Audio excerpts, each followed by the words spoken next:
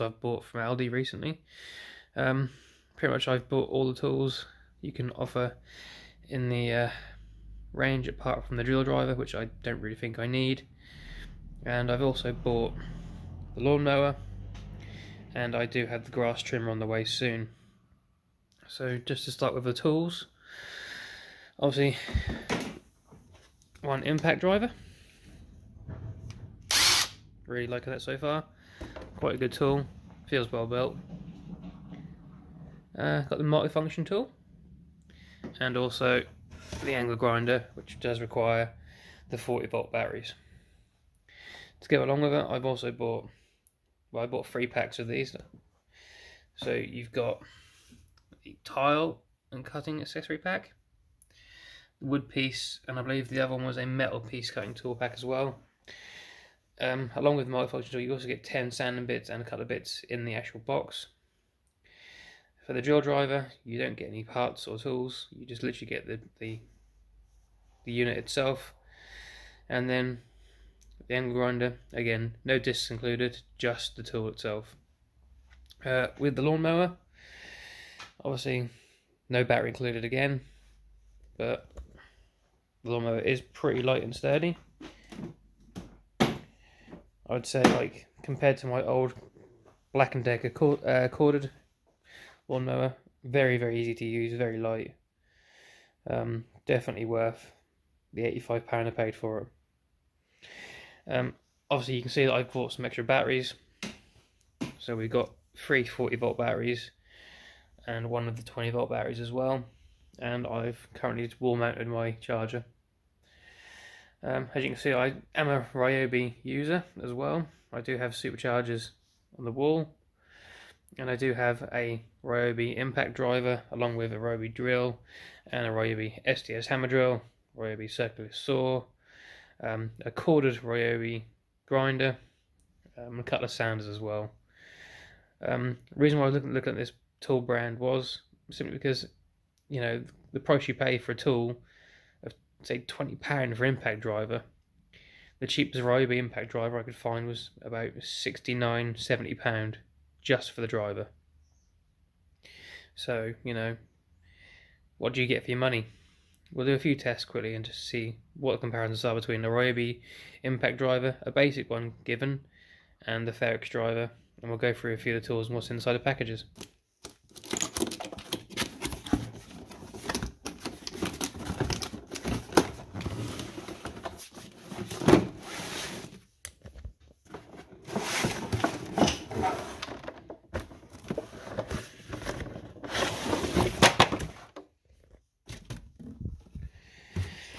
So, in the box you get one handle, disc install tool, the cutting shield, quick release,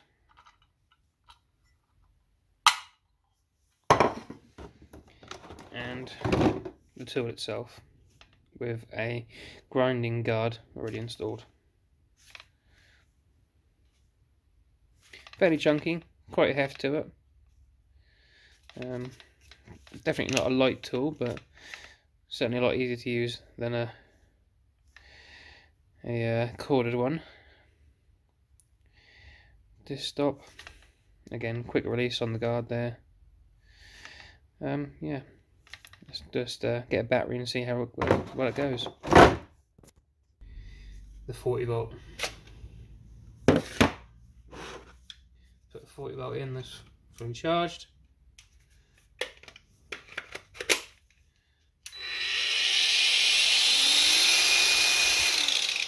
Spins up straight away. So, as with any grinder, one thing I do like is it's not very secure. You need to lay it down. You can't leave it resting on the battery. As with any grinder to install, fairly simple. They're pretty much the same. Spindle lock, undo. It's the cheap disc.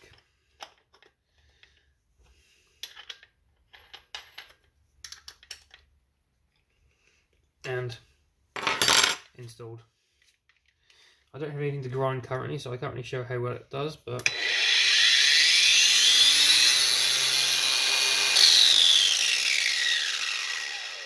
so on and lock.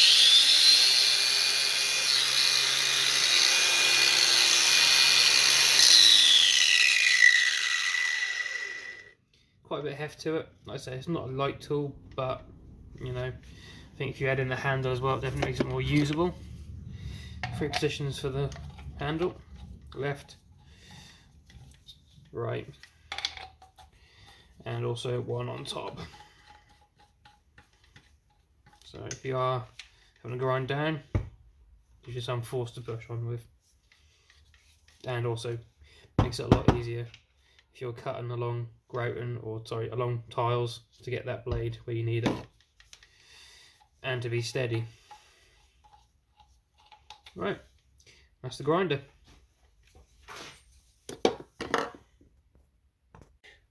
So the next tool we're looking at is the multifunction tool. These are part of a pack that you can get: sanding discs, a scraping blade, a bimetal and wood blade, and again another bimetal and wood blade. There is a little bit of crossover between what you get in each pack, so I bought them because I wanted spares. So the floor working piece, you get another bimetal wooden blade, scrapers, and more bimetal wood blades. Then the tile one, obviously, is designed for tiles.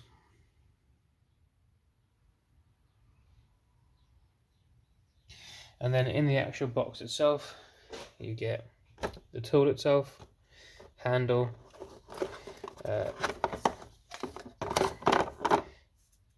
adapter for the vacuum hose,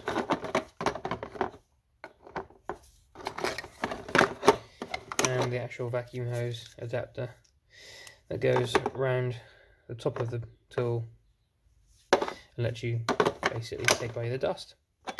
You also get another wood blade, another blade, a sanding base, more sanding pads, another tile piece by the looks of it, and another scraper.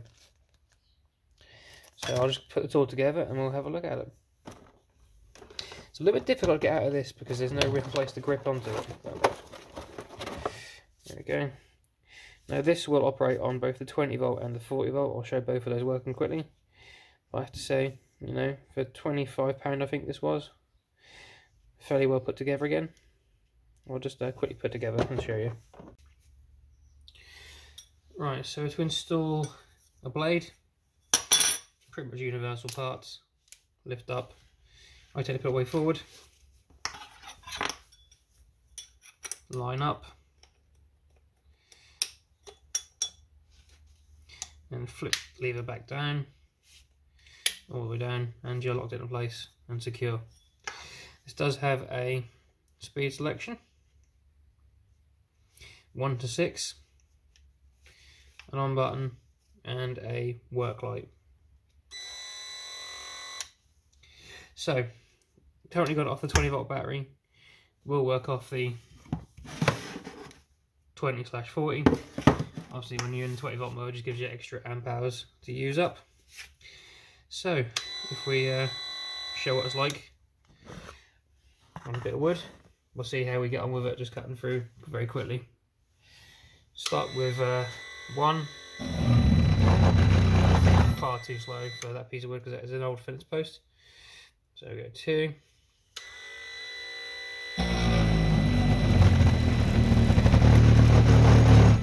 stalling out, go 3,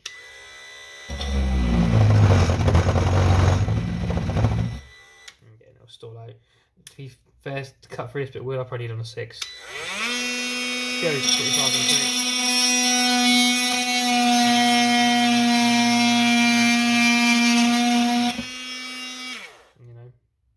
Very little pressure being used, just vibrates his way and oscillates his way through the bit of wood.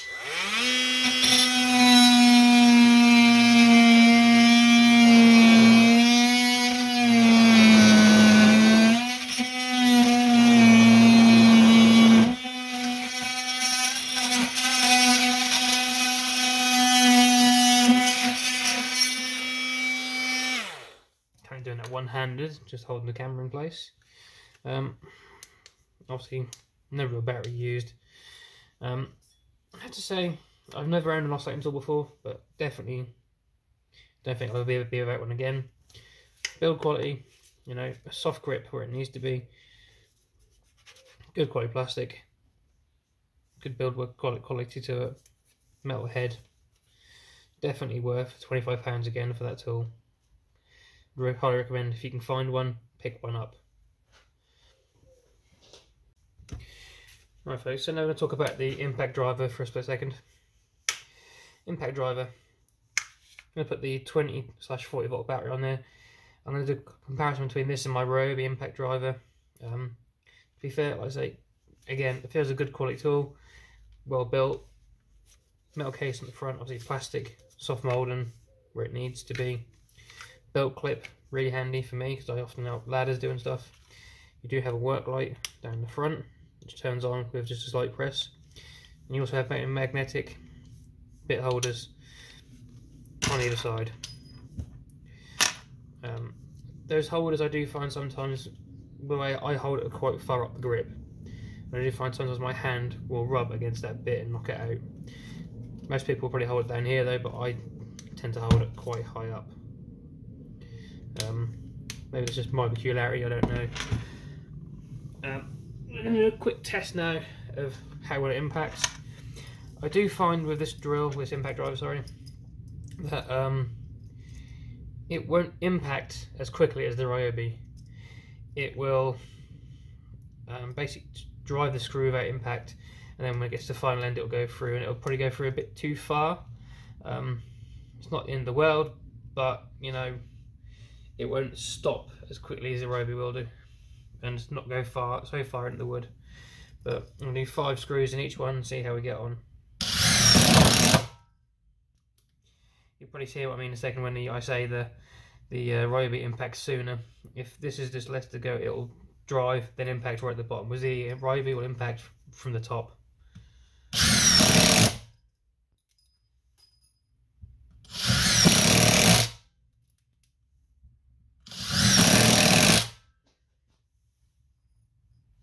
Drop the screw.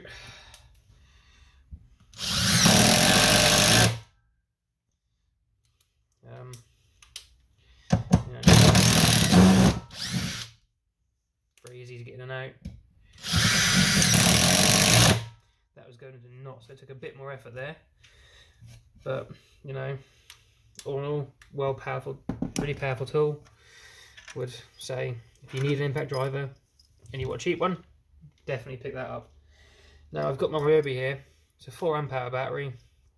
So actually, in the way that the Aldi batteries run, it's actually a bit less powerful, because obviously the 20 volt runs 2 times 2.5 amps for the 20 volt, and then it goes down to 2.5 for the 40 volt.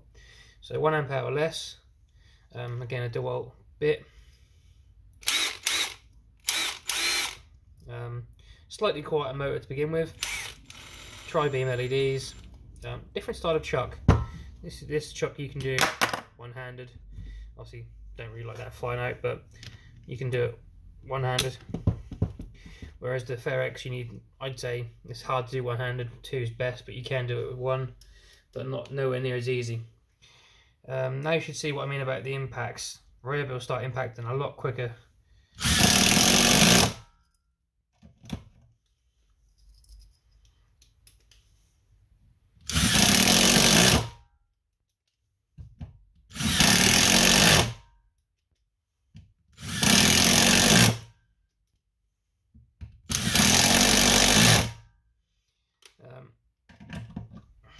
So I find the Ryobi doesn't tend to overdrive the screws. With the Ferrex, you do tend to keep going a bit underneath the level of wood. It's not the end of the world, but you know, you don't want to split the wood and damage it too much. And easy out. If I just go into the knot, you'll probably see how hard that was for the Ferrex to get in there as well.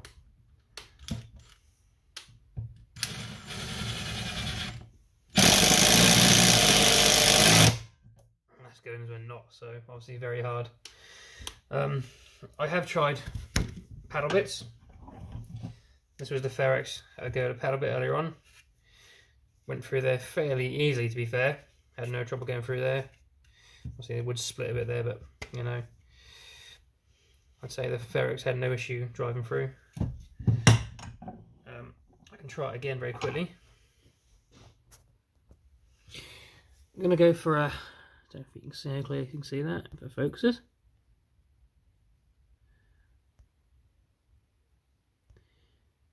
That's a 32-bit. This is what I mean about the choke, sorry, the chuck for the Ferrex. You've got to pull it out and then do that. You can do it one-handed, but it's definitely not as easy.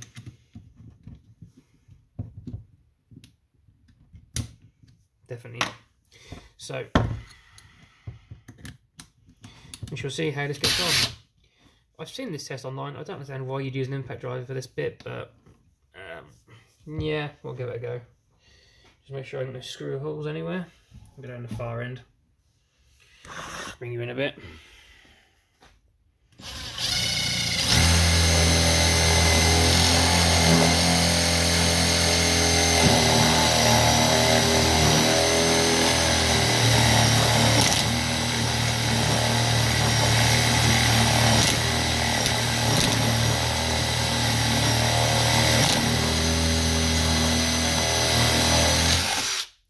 Having a bit more trouble with the 32. We'll try 25 very quickly, because I did it over 25 there and it went through quite easily.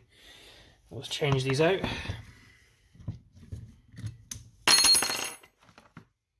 25. Alright, let's try 25. Try a different spot.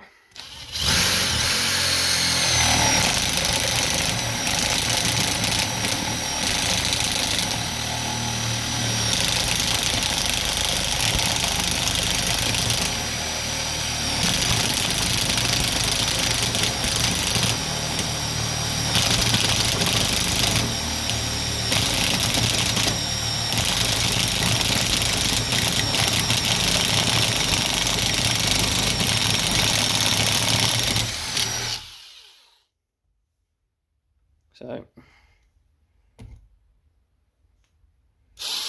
this bit is a little bit bent, so maybe why it's impacting more this time.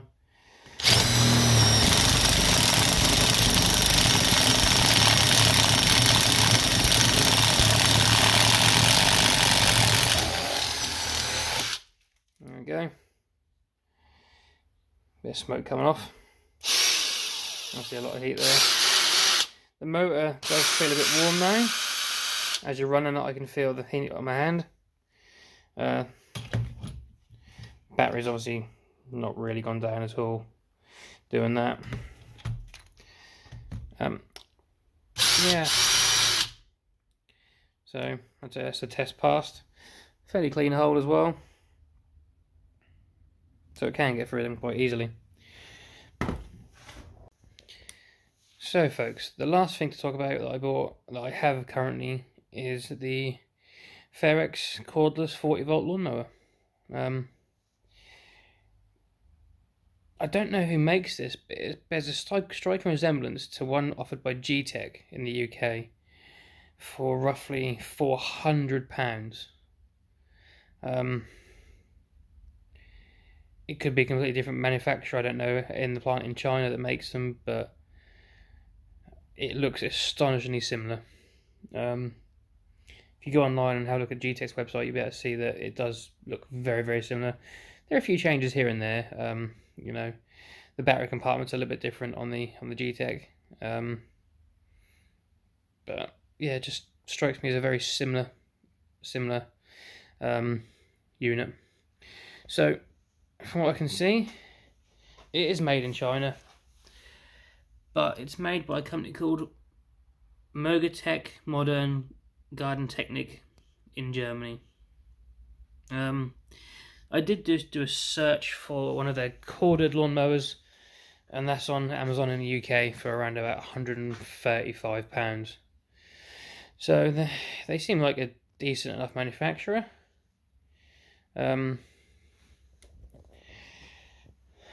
The unit is fairly well made, I'd say. Again, it is light, but that's not a detriment to quality. It's just, it's a light cordless lawnmower. So quick clamps there for the bars.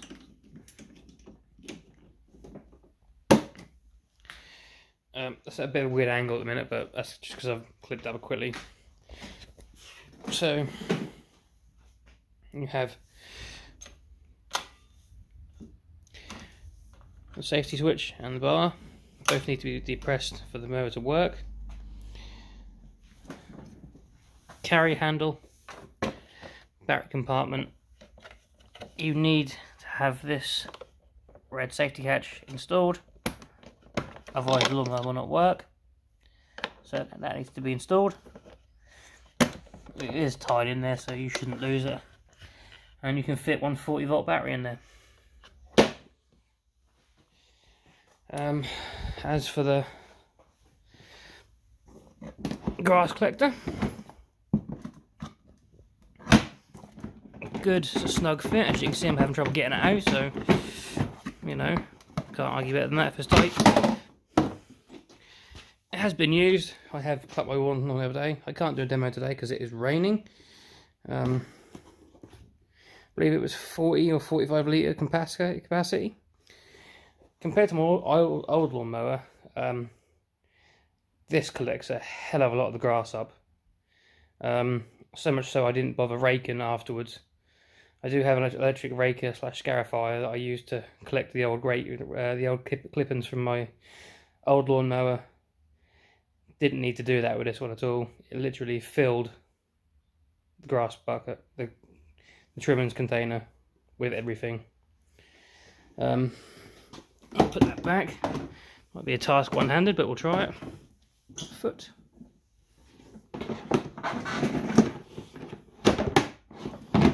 There we go. There is a little thing here that tells you how full it is, so when that starts going up, it'll tell you how full or not you are. It has a 37cm cutting radius. As you can see, I haven't cleaned it down yet from using it. Blade's got a little chip in already, but there we go. Like I say, and this will collect a good proportion of the grass. It'll go straight up that chute into the grass box. Like pretty much every lawnmower on the market now, mainly plastic construction. You know, it's what they're made of now. So if we install a 40-volt battery, we'll see how loud it is. I personally think it's very quiet. It ramps up quite slowly to full power, so you don't notice the noise as much. But yeah, so it's not very loud at all. Flip that forward.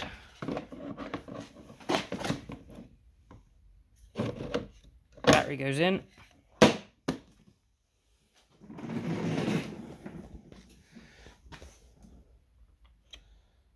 And you'll hear what I'm going to say. I'm going to press the safety bars in.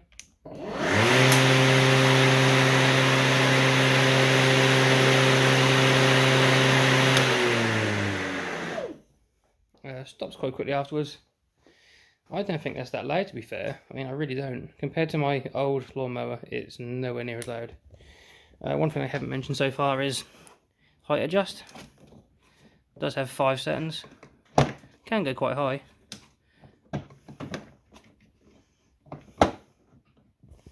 It gets a bit stiffer the higher you go up, of course.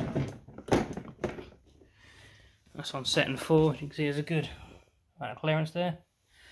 We go to 5.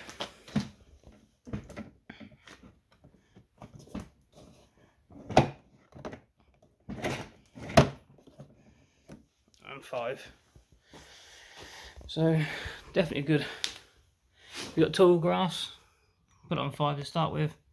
You have no problem clipping the top of it, then going down.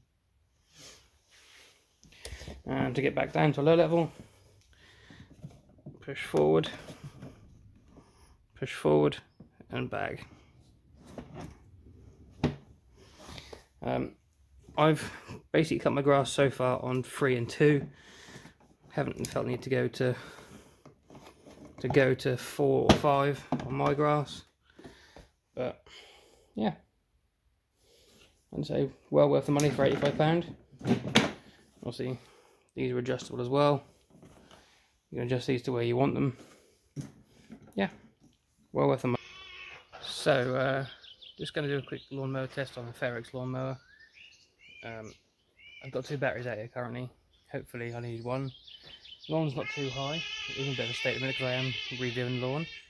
Excuse my child in the background making stupid noises. Yeah, we'll see how we get on.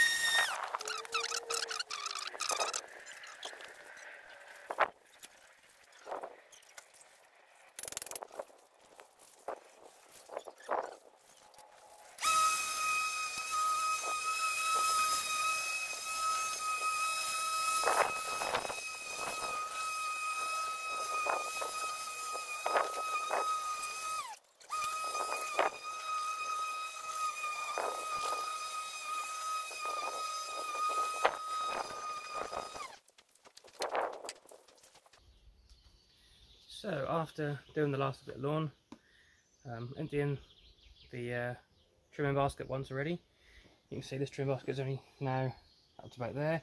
So I probably would have done the entire garden with one basket and that's it. You know, there's no trimmings left on the ground really. I can't really rake them up, so I'm not going to bother trying. As for battery, don't know how long we're running for yet, but the battery is currently, well, you can still see 3 bars visible, but the 3rd bar is very dim. Second's a bit dimmer, so it's used about 30–40% of the battery, but still good going, you know. The garden's not huge, but it's still a decent size. Much easier with a cordless compared to a corded. So yeah, all in all, happy with the Ferrex lawnmower. If you want to pick it up, £85, not a bad price. Obviously batteries, £30 for the 20 volt, 40 volt battery, and then £15 for charger.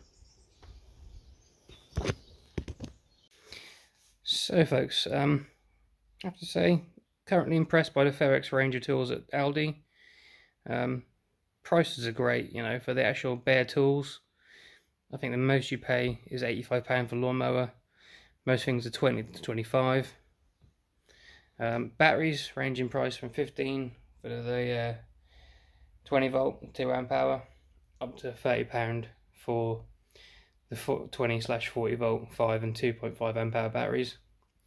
Charger is £15.